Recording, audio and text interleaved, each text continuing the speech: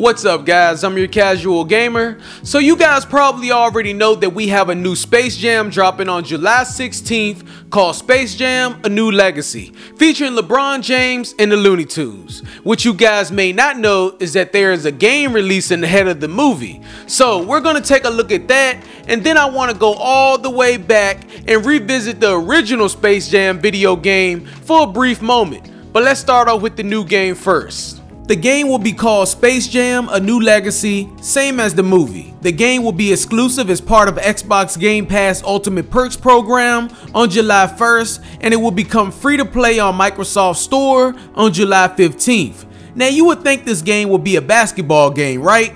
But it's actually a pixelated beat 'em up game being made by Digital Eclipse. Not sure what happened there, but okay, so I guess we'll just have to see LeBron James beating up robots and Bugs doing mid-air kicks. Not what I wanted to see in this game, but hey, there's nothing I can do about it. But I heard this game was being made as part of a contest where people submitted their ideas for a new Space Jam game, and I guess this was the best they can do.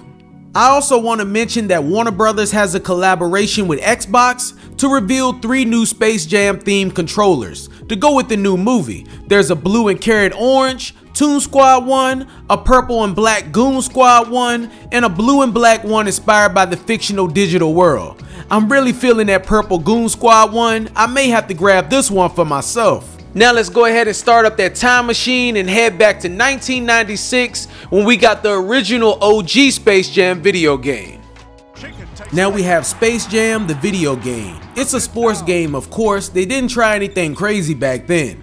It was developed by Sculpture Software and published by Acclaim Entertainment. You know, the same guys that gave us NBA Jam. So we somewhat knew what to expect with this game. It was released for the Sony PlayStation, Sega Saturn, and MS-DOS.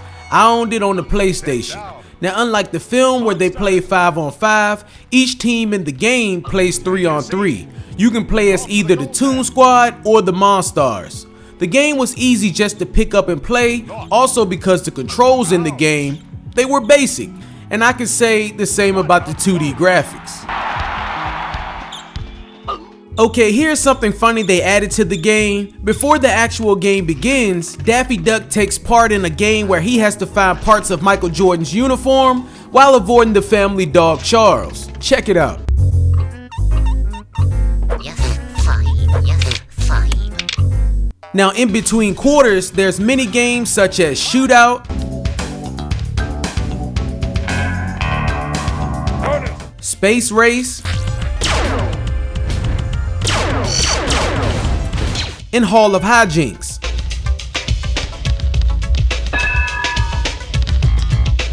And after the second quarter, Bugs Bunny takes part in a mini game where he has to find water bottles containing Michael's secret stuff. Not sure what made them add these, but I thought they were kind of cool. Now most people said this game was simple and easy and that the characters were unbalanced. They said that Michael Jordan is overpowered and all of the Monstars are underpowered. All of the mini games I talked about earlier sucked. The reviews were just bad, all bad. And playing the game today, I'm sad to say I would have to agree with all of the reviews. See, I said today because I was only 8 years old when this game was released. I was a fan of Jordan and I watched the Looney Tunes. So of course, an 8-year-old may not see all the flaws in a game that had his favorite characters and was based on a movie that he watched on repeat. You see what I'm saying? Now if you guys would like to try this game out today, I suggest picking up the ROM and emulating it using a PS1 emulator. I'll leave a link in the description if you want to check out my setup guide. For 2.